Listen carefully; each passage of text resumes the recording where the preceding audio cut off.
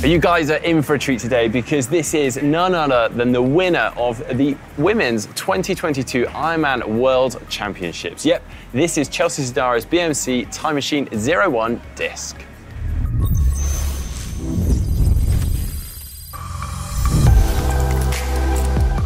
Now, we have literally just grabbed this bike off Chelsea the day after winning the Ironman World Championships, so we do apologise for any sweat, dirt, grime on the bike, and I will get into the specifics of her setup for her win at the Ironman World Championships. But before I do, let's touch on the bike itself, because the BMC Timemachine is a well-proven bike. It's had a lot of success, not only in triathlon, but also cycling. And it's the exact same frame set, because what's interesting about this bike is that you can set it up both in this forward position by mounting the seat post here, as Chelsea has, and also in a backwards or rear position through the seat post mounting slot here. So for cycling, where they need to be 5 centimeters behind the bottom bracket, they can just mount the seat post there. So really clever design. And they're also actually one of the first TT or triathlon bikes to actually start to implement disc brakes on their bikes. So actually, the disc brake version of this Timemachine was released back in 2018. Now, it's worth pointing out that Chelsea actually races for and is supported by the BMC Pro Triathlon team. So a lot of the kits and equipment that you're going to see on this bike come through there. But there are, of course, some personal choices. So let's dive on into the specifics of her setup. Now, with the BMC Timemachine, you can actually opt for a couple of positions with the base bar, a more aggressive, lower position, but then by simply flipping the bars, you can go for this, I guess you call it, more relaxed or higher position. It's obviously a position that just suits Chelsea better. Coming up from that, she's actually swapped out the OEM's standard bars that come with the bike for these Aero Coach bars and cups. Now, what's interesting about these Aero Coach cups is how high they come up and cup round the elbows, and that just helps that sort of secureness or stability in the aero bars. And actually, you find a lot of people talking about pushing out on them a little bit, and that helps to get the head down.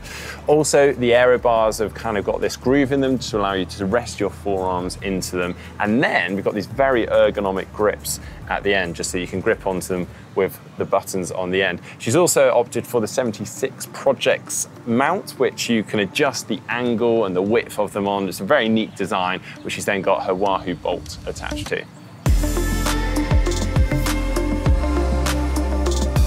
Also here, let's talk about her hydration setup and choices, because she's actually opted for just a standard bottle cage here between the aero bars. It's on quite a clever mount that comes up from between these Aero Coach bars. It's sort of on like a little bracket that extends forward, so it's an optimal position for her. But yeah, she's gone for standard bottle cages so that she can obviously just grab bottles on the go. She's also got one mounted behind her saddle, and then she's got the Elite Chrono CX Aero bottle on the down tube.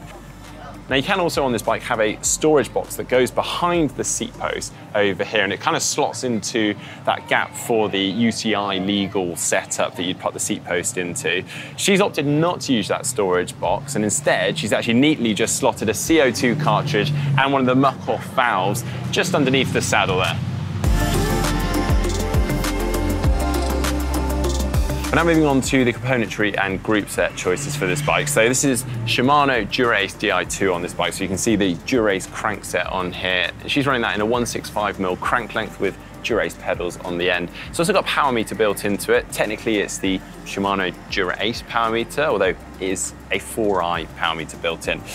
She's running 55/42 chain rings, which is pretty optimal for this fast course here in Kona, and that's paired with 11/28 cassettes. Now, ordinarily this team works with muck-off, so what they do is get their chains through from muck-off and they analyze them after. So they whip them off after a race, send them off to muck-off, and muck-off will then optimize it for them, the torque they're putting through it, the conditions, and so on. So really clever stuff. She's actually, on this bike, got Shimano Dura-Ace rear mech. Maybe that's just down to availability. We're all well aware of the issues over the past few years. But coming down from that, they've obviously changed out the jockey wheels. Ahead of this race, she's dropped this bike into ceramic speed, and they've whacked the OSPW jockey wheels on there with the aero fairing. And then finally, the wheels. She's running DT Swiss Arc 1100 wheels, 62, both front and rear. And then on those, she's got the Hutchinson Racing Lab prototype tires, 25mm front and rear. And interestingly, she's actually running latex tubes on those. And then the only final thing is the saddle. She's got the ISM PN 3.0 saddle, and she's actually put a cable tie around the front. Not the first time we've seen that, just to pull the front end a little bit closer together, just to perfect it for her. And finally, I don't have the scales with me today, unfortunately. We were given this bike in a bit of a hurry, and obviously we're very excited to be able to feature it here. But what I can do is a free hub sound check. Here we go.